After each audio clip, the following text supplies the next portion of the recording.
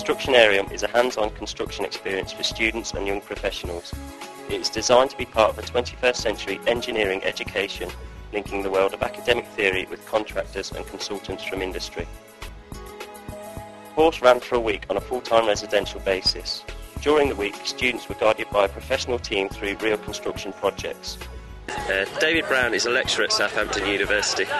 David, how useful is an event to the students? This is absolutely invaluable because it gives them an understanding of how theory learning works in practice. And what challenges have they faced? In first year, they've never been on a construction site before. They've actually been given some really quite challenging projects which require a lot of accuracy, learning a lot of new skills, and they've persevered and overcome. And how important is sponsorship for an event like this? It can only happen with sponsorship. Around 80 first-year undergraduates from Southampton University took part in the event. The students were split into 4 teams with the brief to design and build scaled-down models of real-life construction projects. 4 projects were the Milau Viaduct, the Brewery Wharf Footbridge, the Naples Station Canopy, the Ravensbourne Oil Rig.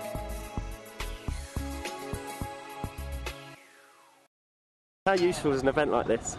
Very useful. It's just the experience you get on site is completely different to what you get in the lecture room. It's been a really steep learning curve and we really enjoyed it all. And how relevant is this to the course that you're taking and what you want to do? Well, really relevant because we've got a module, construction and surveying, and all those skills that we've learnt in that module we've basically been able to put it into the field, and it's been really helpful. The 2-hectare site for Constructionarium was specifically designed and built to provide a range of challenging teaching and learning conditions for the students. It included a scaled-down river, a lake, stabilised flatlands, mountainous terrain and specially constructed problem sites with porous strata and high groundwater.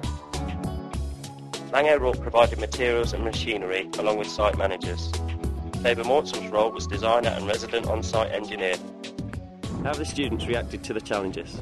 I think in the beginning of the week, especially Monday, hardly any of the kids or the students had been on site or touched any tools, and the difference in 4 days, the difference in maturity, the understanding, they've really upped their game from Monday to Thursday, and now we're at a point where the structures are there and standing up.